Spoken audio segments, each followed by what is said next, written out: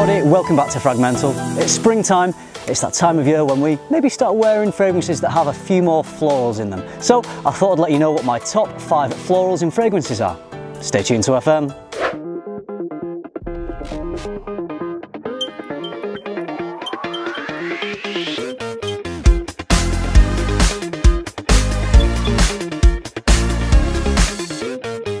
So I've been in this location now for almost 2 weeks, and when I first arrived here, this cherry orchard was not in bloom. It was pretty much just a brown tunnel, but as you can see behind me, I've got this gorgeous pink cherry blossom coming out, and really I just wanted an excuse to film it and make a video with such gorgeous surroundings. And I thought, what better type of video to make than a video about florals in fragrances? It kind of fits in with the theme of the blooming cherry blossom and springtime. And I've not really done the video before on fragrance notes. I don't purport to know a great deal about fragrance notes. I'm not going to go into things in a great deal of depth, but over the years of wearing fragrances, I've got to know which florals crop up in fragrances that I really enjoy. So I thought I'd share them with you. The first note I'm going to talk about is a white floral, and you'll see that there's maybe a theme with white florals in this video. It's in 2 of my favourite fragrances. I'm talking about the note of Neroli. It is, of course, famously in Tom Ford's Neroli Portofino, and another fragrance that I absolutely adore is Acqua de Parma's Colonia Essenza. So Neroli, it's a white floral, and to me, it has an elegance about it, has a sweetness, a bit of soapiness as well, so almost a sweet, soapy, elegant quality. I always feel like Neroli is a delicate note. I think if there were too many darker, heavier, mature notes in a fragrance, it could just override the Neroli a little bit. So I think you tend to find that the fragrances that have Neroli in are slightly lighter fragrances, often fresher fragrances, often combined with a citrus. I really love Colonia Essenza because it has a depth to it that lends it to wearing pretty much year-round. It's not just a light, fresh fragrance that fizzles out too quickly. Neroli Portofino that's known to not really last a long time, but it's just a light, very easy to wear summer fragrance. But Neroli is a gorgeous note in fragrances. It's just got a very pleasing quality to it, and I do tend to like fragrances that contain Neroli. The next note I'm going to talk about is another white floral. It's the note of orange blossom. Again, I find orange blossom quite a light floral. It's not a heavy floral at all. There's some heavier florals come in higher up this list. Again, quite delicate, almost got a fragile feel to it, but whenever its presence is in a fragrance, it has a really lovely orangey, citrusy, but kind of sweet honeyed vibe. Reminds me of a smell that I always thought was honeysuckle. Playing in the woods as a kid on days like this, on spring days, on summer days when it was warm, and you could just get this lovely sweet honey smell all through the woodland.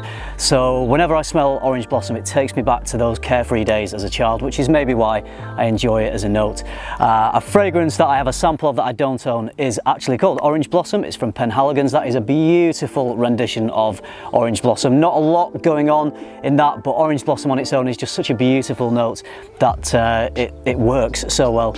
And another fragrance that I do own, which is one of my favourites, one of the most versatile designer fragrances, is Dolce & Gabbana's The One, which is the Eau de Parfum concentration is the one I have. That has a lovely note of orange blossom. It contains tobacco, again, which is why I like that fragrance, but more so than the tobacco, I feel the orange blossom is a bit more front and centre than the tobacco in Dolce & Gabbana's The One. So orange blossom is another of my favourite notes. The next note I'm going to talk about is the note of iris. Now, a few years ago, before I really got into fragrances, if someone had said to me, do you like iris in your fragrances? I would not have thought that iris would really be in masculine fragrances or male marketed fragrances. I didn't really know a lot about scent at that time, and I would have just associated iris as being more of a feminine note in fragrances, even though I didn't really know what the note of iris smelled like. Iris at its strongest can have a really lipsticky vibe, often described as smelling like a makeup bag. It's got a powderiness to it. If it's supported by more masculine, more mature notes in fragrances, it really just works perfectly. And a great example of that, one of my favourite fragrances of all time, is Dior Homme Parfum. In fact, iris is present in the whole Dior Homme line. It's present in the Prada L'Homme fragrances, and Particularly in Dior on Parfum, it's combined with some darker notes, in particular a leather. So you've got the light and shade, so the darker notes in that don't let the iris become too feminine and too floral. It lets just enough of that floral accord through to maintain its masculinity and lend a nice kind of airiness and lightness and brightness to the fragrance, but mixed with those darker notes, Dior on Parfum just works a treat. Back to white florals, my next one is the note of Tuberose. Now, Tuberose is often described as being a real kind of sensual, carnal floral note. In fact, it's front and center in Frederick Malle's Carnal flower, which I don't own. I've smelled numerous occasions. I adore it. It's a fragrance that I'd love to pick up. Whenever there's Tuberose in a fragrance, it almost gives me this sweet, full-bodied, creamy bubblegum type accord. So yeah, if you think of Carnal flower, another fragrance that I do own that has Tuberose in is Luxuria from the house of Memoize, relatively new house.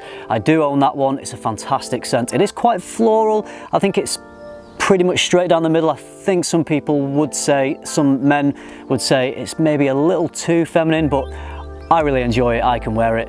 And another fragrance that is actually called bubblegum, or has bubblegum in the name, is the Healy fragrance Bubblegum Chic. That's almost like smelling a stick of bubblegum, but in a really good way, in a really wearable way. So if you like sweet, floral, bubblegum style fragrances, then you would probably really enjoy the note of Tuberose. Another one that I do own, I've just realized also has that Jasmine Tuberose pairing, is Pirates from Byron Parfums, which is one of my favorites from that house as well. So Tuberose is a beautiful note. Okay, on to my number one floral. I've already mentioned this. It's the note of jasmine, which to me is probably the most indolic white floral of them all. I think Lily of the Valley can be quite indolic, but I really find jasmine to be quite thick and heavy and creamy. And to me, when I say indolic, I think it means that it has this this sweetness, this potency mixed with this real creamy, full-bodied accord. I find jasmine to be almost as sensual as Tuberose, if not just as sensual really. I do find it a very sensual fragrance. A fragrance that the sensuality of jasmine really comes to the fore. It's the biggest jasmine bomb you'll ever smell in a fragrance is Lust from Lush, which is Guerrilla Perfumes, their in-house perfume brand. And if you want to know what jasmine smells like, if you want the strongest jasmine fragrance, certainly that I've smelt, then go and buy Lust. You don't need many sprays. It is really strong. I've worn it, my wife's worn it, and I really enjoy it. It almost has this lipsticky glossiness about it. It's such a strong jasmine, but it is strong but beautifully done in my opinion. And another famous fragrance that is really heavy on the jasmine is Alien, so the female marketed fragrance from Mugler, which I have the Louis Cardin version of that, which is marketed to males, interestingly enough, and I really enjoy it. I just think jasmine is a note that whether people around me think I pull it off, I don't know, but to me I feel like I do, and I really enjoy wearing it. Another, probably my most loved jasmine fragrance is Reflection Man from Amouage. That's just a gorgeous pairing of jasmine and sandalwood. So I feel like jasmine done well has a really lovely smooth quality. So does sandalwood, has this smooth creaminess, and they just work perfectly in Reflection Man. Okay, so there it is, just a short video on florals. Maybe I'll do more videos on specific notes in fragrances in the future. If you think that's a good idea, if you'd like to hear more about notes in fragrances on my channel, then let me know in the comments down below. I would be happy to explore other notes and make more videos. So thanks for joining me in this beautiful blooming spring location. It's just perfectly floral, which is why I wanted to make this video. Hope you found it interesting, hope you found it useful. I would love to know what your favorite floral notes are in fragrances. Let me know if you're a guy, if you think floral notes prevent a fragrance from being masculine enough to wear. Do you like any florals in fragrances? Like I say, sometimes you may not know there are florals in fragrances. They are present in most compositions as far as I can tell. So something like Dolce & Gabbana's The One has that orange blossom in there, but to me a very masculine, very sensual fragrance. So let me know what your favourite floral fragrance notes are. It's a bit of a mouthful, and let's get a conversation going. So thanks for watching everybody, and remember, keep tuning into FM and keep smelling good.